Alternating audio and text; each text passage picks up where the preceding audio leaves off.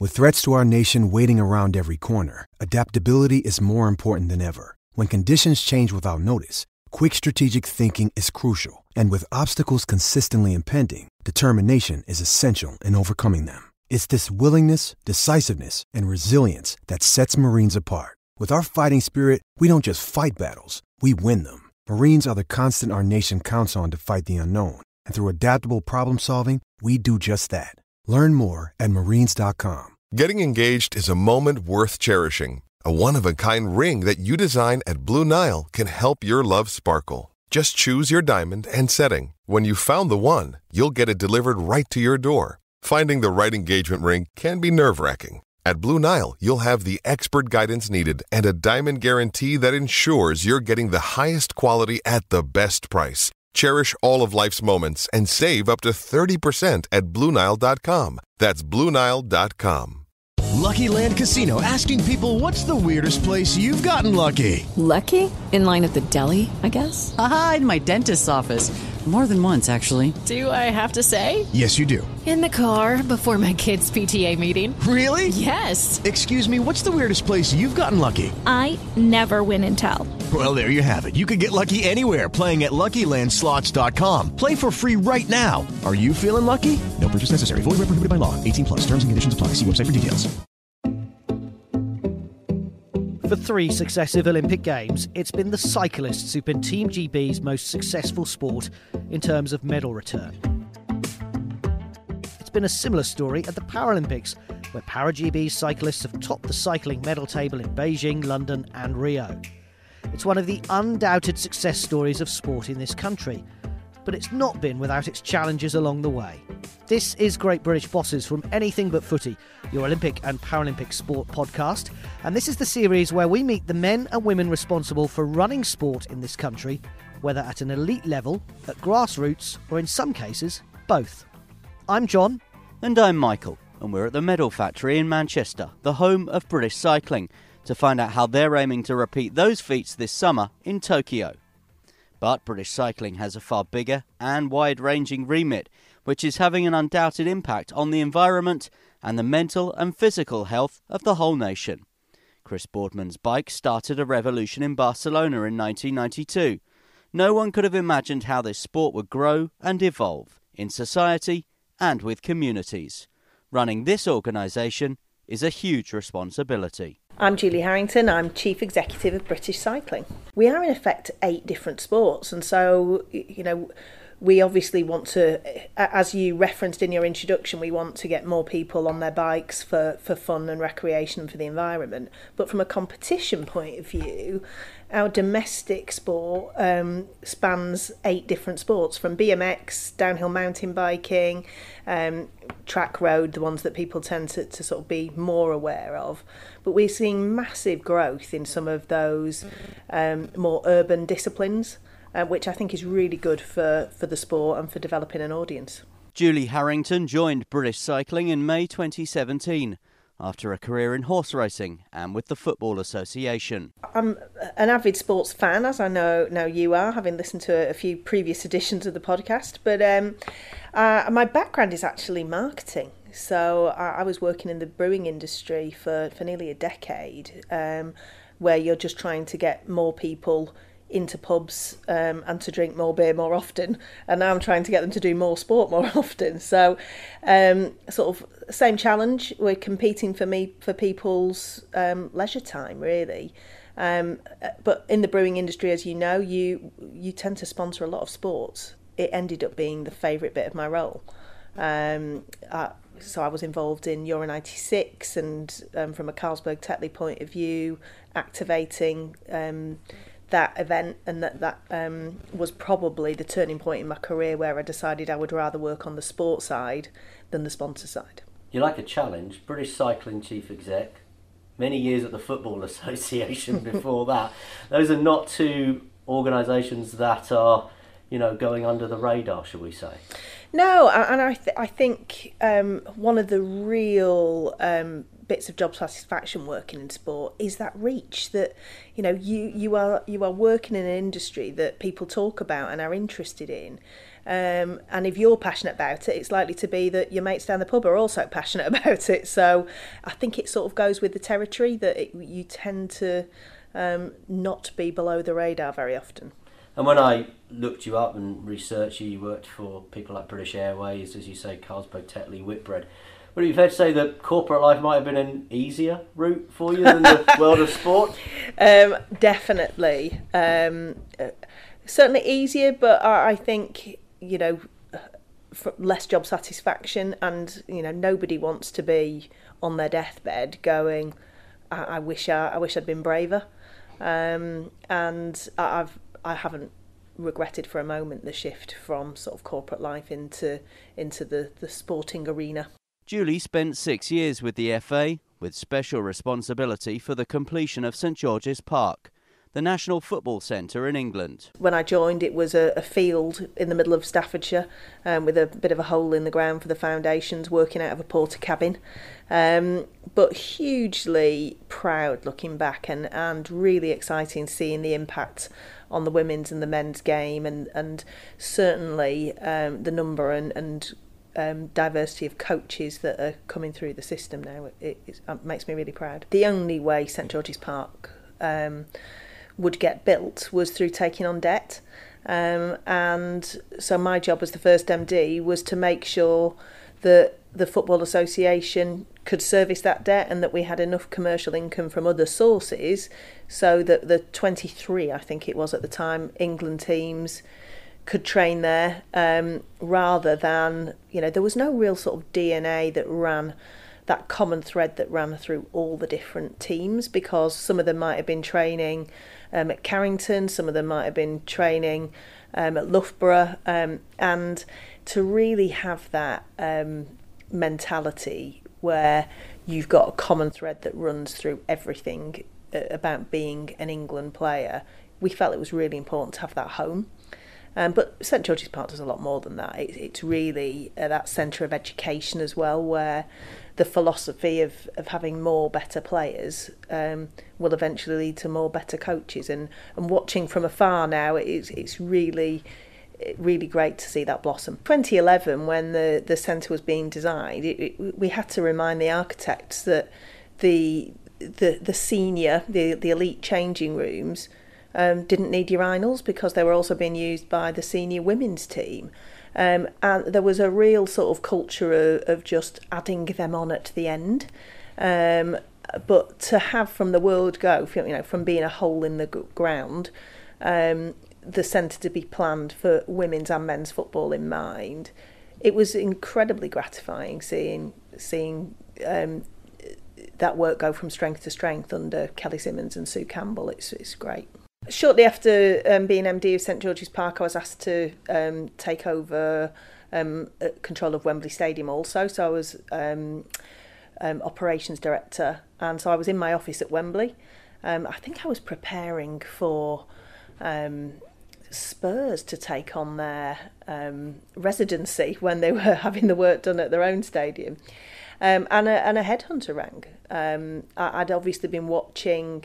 as a sports fan, I'd seen the huge growth and success that British cycling had had, both on the world stage, but also in terms of growing participation. And I'd also, from a St George's Park point of view, been working with people like Dave Brailsford to come and speak to the coaches around that relentless attention to detail, and I think Dave is still involved in the technical advisory board there.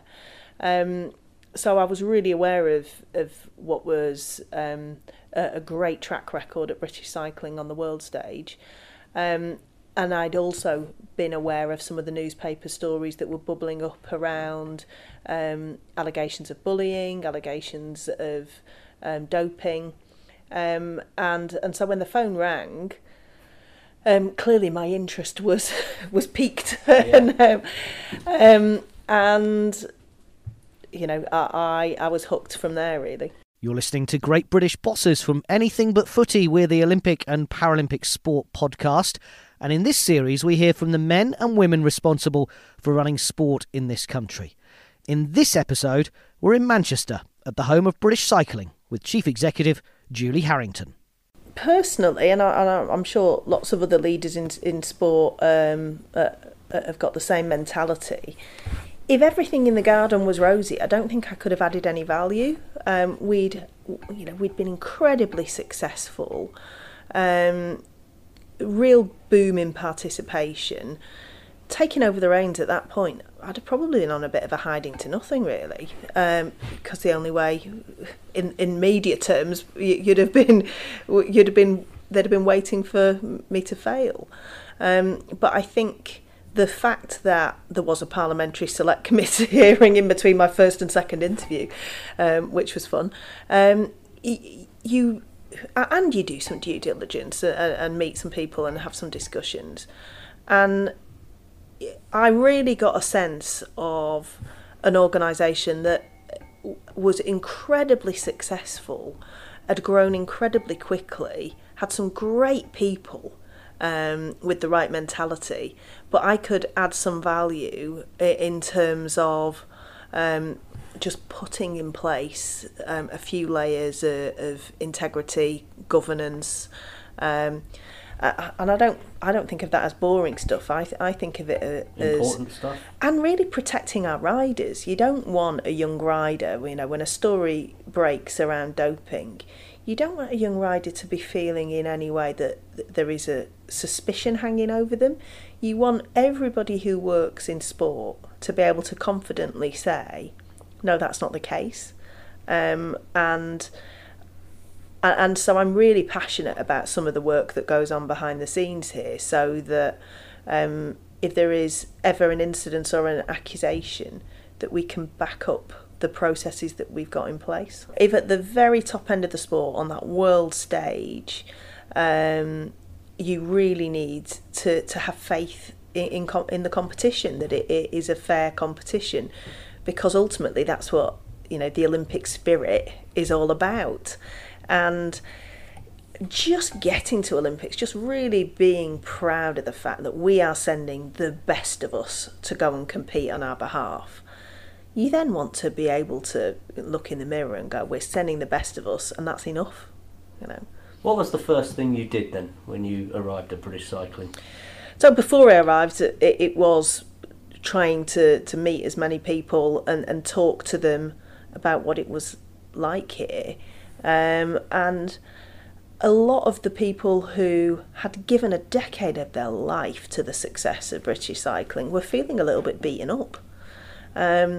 Because you know what it's like when there are stories that break in the media. You only ever really see part of the story. And this is an organisation that is incredibly broad in what it does.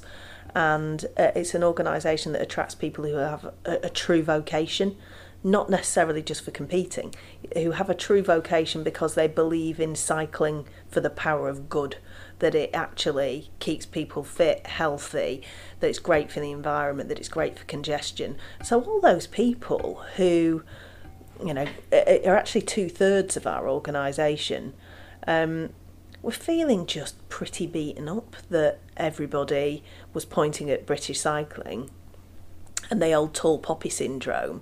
And I think you used the words medal factory in your introduction. I really hate that phrase because it implies that the talented coaches, athletes, support staff, we're a people business. You can't just put any old rider in the beginning of a sausage machine and we'll turn out a gold medal winner at the end. What it relies on is dedicated and talented people. And in any organisation, whether it's boxing or football or cycling as it was, when you get some of those challenging stories, and a lot of the time they're for the right reason because things need to change, but it does taint everybody within the organisation. So we needed to quite quickly make sure that we had a team of people who knew that we valued the contribution that they were putting in, but also really look in depth at some of those areas where our governance had failed, and there was the something called the Cycling Independent Review, which had a good independent look at us and said that at the heart of some of these stories was one thing, which was a failure in governance. And governance is a big word, but it's really just how are decisions made in this organisation? Who's marking whose homework? You know, are we all marking our own homework? In which case, mistakes will happen, and you know, you need to have that transparency. And I think for all organisations and for society as a whole, people just expect more. Every year, people just expect more of leadership in sport, leadership in government. You know, the whole positive impacts of things like the Me Too movement. It means that we need to have good governance and good decision making at the heart of everything we do. We're a people business. We're not a factory turning out widgets, and so you can only go at the speed of your slowest person. And so I think what's been really important is to recognise the fact that you can't wave a magic wand and change culture. And so think it hasn't always been plain sailing. And of course, I'm an impatient person. I want things to be finished really quickly. But there is no end, really. For those people who work within it, for those riders who we support, but also we want to be getting on with the good work of, you know, the three big areas for us are the world stage, which tends to get talked about a lot more, but also that healthy domestic sport, from kids who are racing their bikes all the way through to masters, whether that be on downhill mountain biking or cyclocross, but also to the just more people using their bikes more often to commute and stay fit. We want to get on with that future work. That means attracting funding, it means attracting partners to work with it, because no national governing body can do all this work on their own. You need to work with people. And every time there's a story about 2011, it just changes the conversation.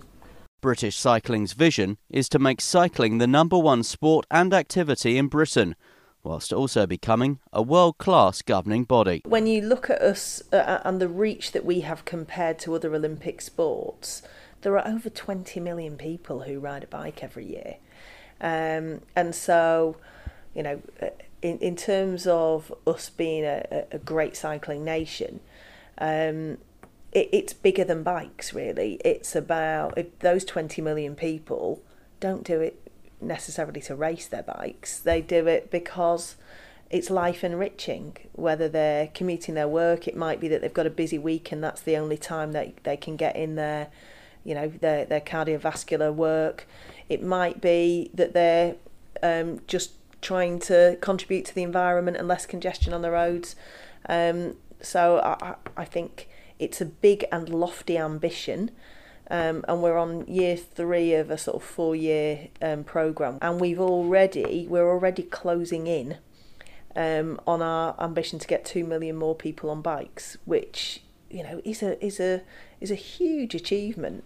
One of the things that we are really passionate about is working collaboratively with other cycling and walking organisations. So, you know, it's not like we're the People's Front of Judea and you're the Judean People's Front. It's we're British Cycling, but there is also Sustrans, there are also the Ramblers Association and Cycling UK, and we're all working together to positively influence government, because every department we can be part of the solution, whether that's education, because obviously cycling's a life skill, and as you said, there's a childhood obesity problem, whether it's the environment, whether it's transport, whether it's health, because we know that people who ride a bike regularly are 50% less likely to have a heart attack or stroke.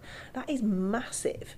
And so the whole move to social prescribing, so you could put people on statins, or you could encourage them to do our sofa to sportive challenge. We know that cycling has a massive positive influence on people's mental health, and you read the stories about a mental health crisis in this country, and just the positive impact of people getting out on a bike, we know can contribute to people's sense of well-being. So we think we can be part of the solution, but I think it's going to need not only a joined up approach from government, but also a joined up approach from those organisations working within cycling and also walking. How important then are people like Dame Sarah Story and Chris Boardman and your other ambassadors, if you like, that are taking this agenda to the public?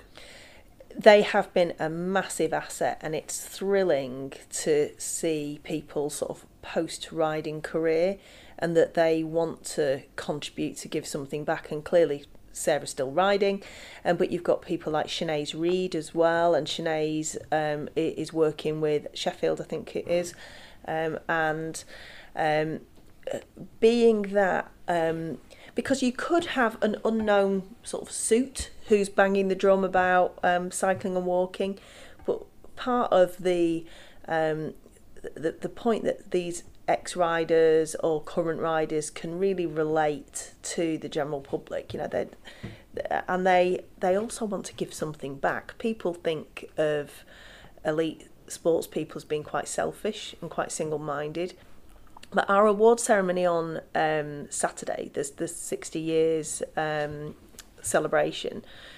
So many of the young riders that were coming on stage, and perhaps it is a generational thing, but unprompted in their Q&As, many of them focused on what was important to them was something contributing to something bigger than their own success, to actually having some sort of societal impact, which is really pleasing. Part of the strategy is backing major sporting events. The Tour of Britain has equal prize money for men and women.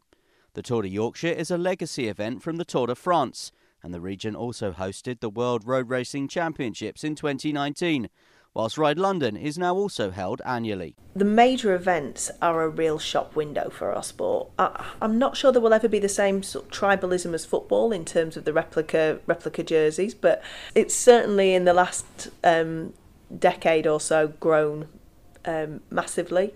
But I think it's the shop window that you can inspire not only the cyclists of the future, but just the number of people who offer to volunteer. And they're the people that the glue that really hold society together and give you that civic pride that whether it's the Tour of Britain and a section's going through Kendal, or it's the Tour de Yorkshire, there are so many people who want to get involved, and the real sense of community that brings. And that at the roadside, potentially, are the riders of the future. The reason that towns and cities welcome major bike races, there are many different reasons. Certainly with road racing, it's free. So how many major sporting events can you get so close to the global stars of the sport for free? And so that is definitely part of the attraction. But in terms of the economic impact, but also what people are really, it's difficult to measure, but we are getting better, and there is real effort into how do you fully capture the social impact. Because we all feel it. We all feel that when this country hosts major event, there's a real sort of sense of the whole country being in a slightly better mood, and that civic pride. Probably starting from Euro 96. Absolutely, yeah. Everybody wearing their Snickers hats, queuing up for the. But yeah, and so how we measure not only the pounds and pence, but the broader positive societal impact of hosting major events, I think is really important. You're listening to Great British Bosses from Anything But Footy. We're the Olympic and Paralympic Sport podcast, and in this series we hear from the men and women responsible for running sport in this country. In this episode, we're in Manchester at the home of British cycling with Chief Executive Julie Harrington. I do not believe that a positive culture and sporting success are mutually exclusive. that we have been on a massive growth curve, and inevitably the rest of the world will catch up. So I think Tokyo will be our toughest Paralympics and Olympics ever. We were talking to some of the Paralympic stars who were just back from the Paralympic World Championships, Track World Championships in Canada, and they said it was tangible. How, we still had a really good medal haul over there, but people had I think they used it as an example. One of the world records that was broken over there had increased by 3 seconds, which was just massive. We know that our overseas nations are massively catching up. So we think Tokyo will be harder than ever before. What we have been really focusing on is some of the newer disciplines like BMX freestyle park, BMX mountain biking, and looking at where we can gain some competitive advantage there. And I think if we have a fewer but broader medal haul would be just as successful, because the opportunity to introduce cycling to new audiences, to continue kicking on and growing, will be increasingly important for us. Every one of our medal targets is intelligence based, so the attention to detail that British cycling has been famous for, it's about breaking every single discipline down and understanding who is riding how fast across the rest of the world. It will be tough. Well, Julie, good luck to you and your team. We wish you every success both in Tokyo and with your broader ambitions. And we promise never to use the phrase medal factory ever again. Julie Harrington, Chief Executive of British Cycling, thank you for speaking to Anything But Footy's Great British Bosses.